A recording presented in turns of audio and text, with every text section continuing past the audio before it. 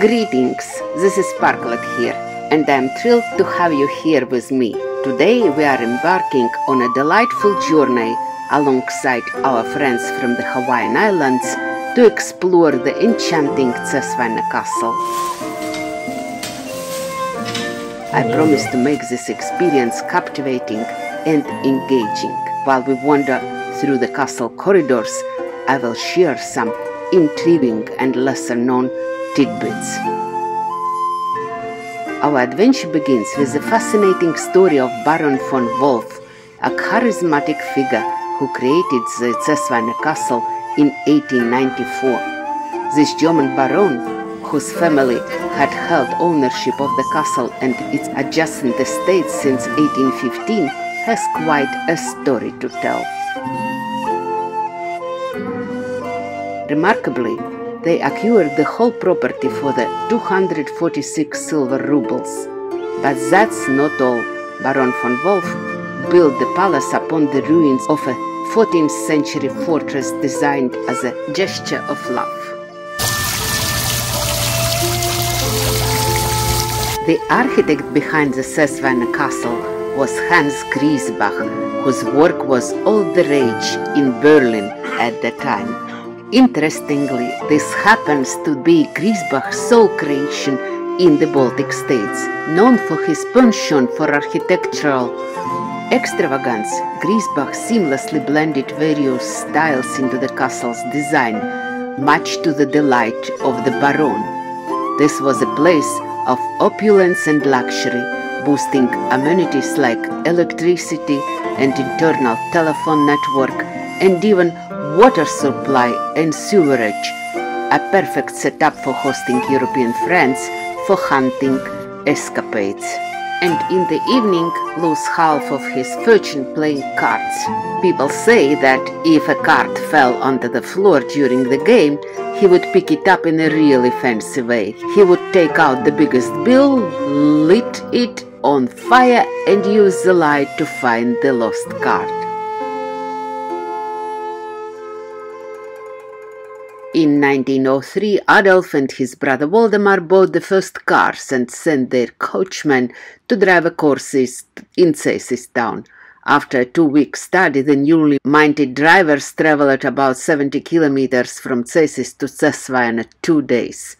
Later, the Wolf brothers arranged the first auto race in the district along the Pskov highway, inviting to a competition their friends, landowners from St. Petersburg. Waldemar Wolf was driving a car. One of their friends flew a glider. The wheels won. In general, the baron was a very rich and adventurous person.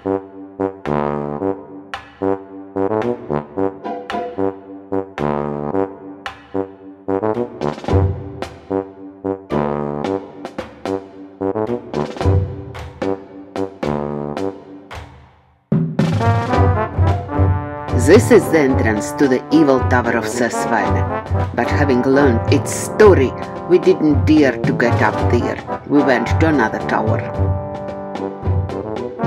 In Cesvaine, there is a sense of eerie presence, though not as dense as in the medieval castles.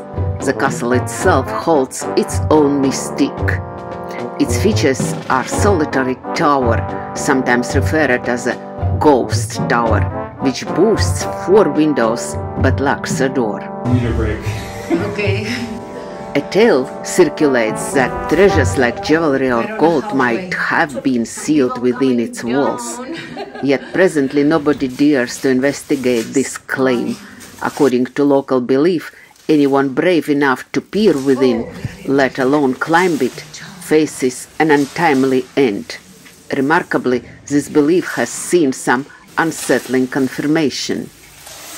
So we can open the door You can actually go outside up here. and get outside to the beautiful terrace here and walk around the terrace and see around. Overly curious principals from the former Cesvaine Gymnasium, Artur Savic and Jānis Skuiņš, each separately gazed through the forbidden window from the rooftop. Astonishingly, neither met a natural fate. Similar outcomes awaited two graduates of the gymnasium. While some scientists see these incidents as mere chance, they offer simple explanations to the enigmatic tower. Professor Oyars-Pārītis, for instance, suggests that during the castle's construction, the tower was initially finished on the lower level. Subsequently, they opted to enhance it, resulting in the addition of windows. Curiously, even these learned individuals refrained from venturing up. Science has its limits, but who can say for certain? And a beautiful Cesvaine Castle on the top of one of the towers, and you can see to all four parts of the castle, and just enjoy the beauty of it. It's wonderful.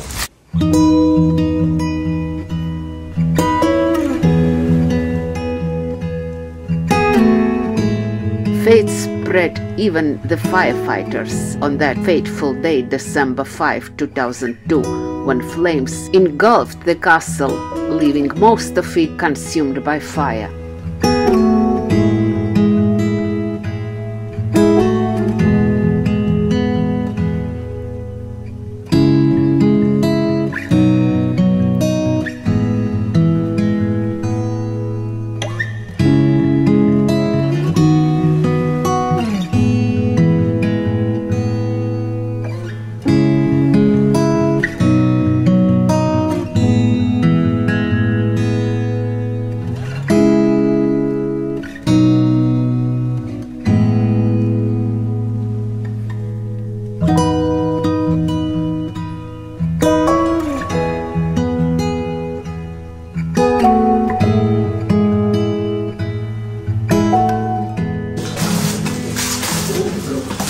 Seems much less going down.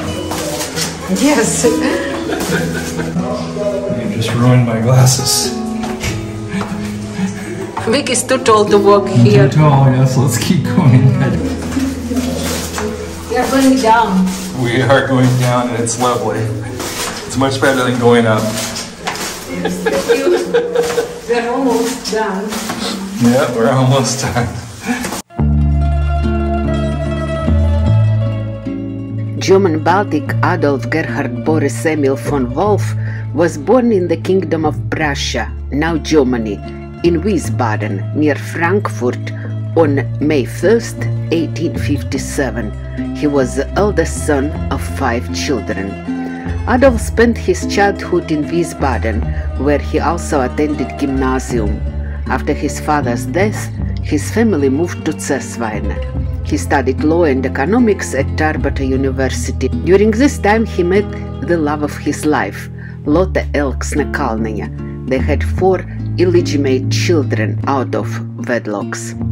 Later in 1885, Adolf von Wolf married Anna Natalia Stahl von Holstein, the daughter of the Capitan of the court of the Russian Tsar and the Landgrave of Livonia. She lived for 71 years. 2 children were born in their marriage. Adolf's life was cut short in his prime years when, at the age of 47, suffering from the long-term illness, presumably a tumor, he went to Vienna, Austria for treatment, where he died on March 25, 1904. His last wish was to be buried in Cesvaine Hill. Embalmed, he was brought to Cesvaine by a railway. He was met at the station by an invisible crowd of people. A black-covered carriage pulled by 4 black horses and escorted by 60 people with torches brings the coffin to the palace. On the morning of the funeral, June 3rd, the coffin is taken to the church for a farewell services. In the evening, he is taken to the Cesvaine Mount for burial. Friends, members of the corporation, relatives, people from the neighborhood say goodbye to the Baron.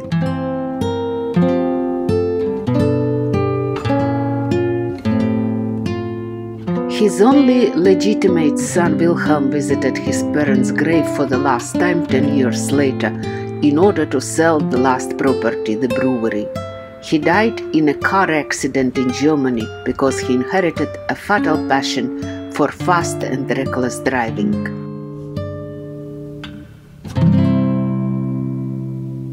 In addition to the law of the born offspring of the fallen Adolf Wolf, there were many children occurred on the site. One of the baronial granddaughters, Lidija SKOLNIJA, when she first showed up at grandfather's estate, told an amusing story of his love. According to the story of Lidija SKOLNIJA, Adolf Wolf met the grandmother quite by accident. He once rode in a carriage to France, and on the road, on the lake, he saw girls washing cloth. Everyone rushed to bow at his feet and kiss his hands, and one, far from being the most beautiful, proudly stood aside. "Well, hello, Baron," she said, and broke his heart.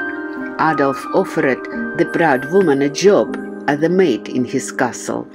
In the spring she returned to her husband, and in the summer she gave birth to a son, Jānis. One after other the lady gave birth to 3 more sons, illegitimate wolves. The Baron openly cared for his boys, helped with education, and also shared property. On December 5, 2002, a fire broke out in the castle.